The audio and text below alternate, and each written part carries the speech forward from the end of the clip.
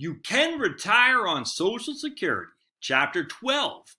Has everything we've been told about retirement planning wrong? Upon seeing all the data, I began to ask, what if everything we've been told about retirement planning is wrong? What does a retirement plan look like then? Thankfully, the good folks at firecalc.com have designed a calculator we can use to compare to retirement plans. The traditional model and one based on Bernicki's model with spending decreases. They call this the reality retirement plan. Let's take someone with $250,000 with a $250,000 portfolio who expects to live for 30 years in retirement. He invests in a typical 60% stock, 40% bond portfolio. He has done his research and is convinced of the traditional 4% rule for withdrawal rate throughout retirement. What this means is he'll take 4% out of the portfolio the initial year and increase that amount with inflation every year thereafter.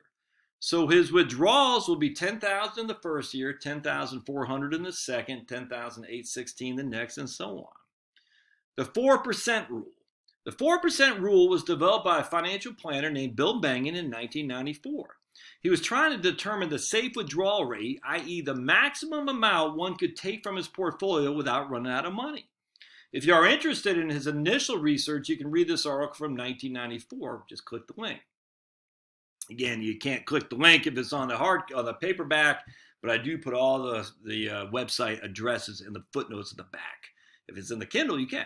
The 4% rule slowly but surely gathered steam, and it ultimately has become the de facto suggestion for withdrawal rates from financial planners everywhere. The problem with the 4% rule is the assumption that retirees continue to spend an increasing amount adjusted for inflation each and every year. Again, what if this is an incorrect assumption? If it is, a whole generation of retirees are spending well less than they actually could be. They're under-consuming in the first years of retirement, the years when they are more inclined to do things, and thus will have more income available in the later years when they aren't as keen on doing much. I call this a flying coach so your kids can fly a first-class retirement plan. I've got no problem with your kid, but come on, no reason for you to be a pauper so your kids can live like kings. In fact, Mir Statman, PhD, wrote about this very thing in a Journal for Financial Planning article when he quoted a widow who said, "My husband never reaped any benefits from his saving habits and only received 3 months of Social Security before dying. May others escape his fate." In Table 25, we use a FireCalc website to run 4 different retirement scenarios. Under each scenario, the retiree started with $250,000 and was invested in the traditional 60-40 stock to bond mix. So hold on, see a type, well not a typo, omission. Got to get that guy right there. Good. In scenario 1, the traditional 4% rule, a retiree safely spent $10,000 the first year and increased it each year with inflation. FireCalc uses historical real returns dating back to 1871 and runs 119 30-year scenarios. How would this retiree have fared?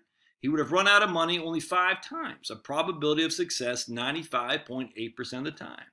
His average balance after 30 years was $354,246. Just out of curiosity, let's take the same retiree as above, but have him hire a money manager for a 1% fee. What are the results then? Oh, shocking, sarcastic. He would have run out of money 22 times, a success rate of 81.5%, and would have left an average balance to his heirs of $200,488. Just a side note, if a financial planner or any professional advisor is running numbers for you using the 4% rule and not including the fees you pay, run! Do not walk away. Under the reality scenarios, the retiree could spend $15,000 the first year, a 50% increase over the 4% rule. This allows him to spend much more at the beginning of his retirement, the time when he's more likely to want to spend the money. Even better, not only does he not run out of money, he even leaves $70,000 more to his heirs than if he followed the pauper approach advocated by the 4% rule adherents. Obviously, we have no clue what will happen to you specifically. No one does. But the evidence points overwhelmingly in one direction, that you'll spend less as you age.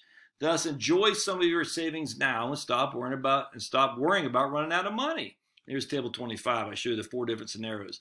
$250,000 portfolio, 60-40 stock to bond, 119 30-year cycles since 1871.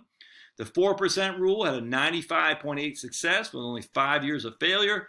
Of those 5 years, the worst case scenario had negative 68,000. The best was 1.14 million with an average of 354,000. Already talked about the 4% with 1% fee.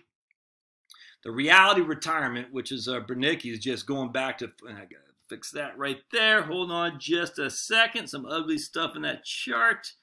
Bear with me just a second. I gotta make these all dollar signs as well. All right. Alrighty. Alrighty. Good. All right, so you can see the reality, he had 100% success, no running out of money.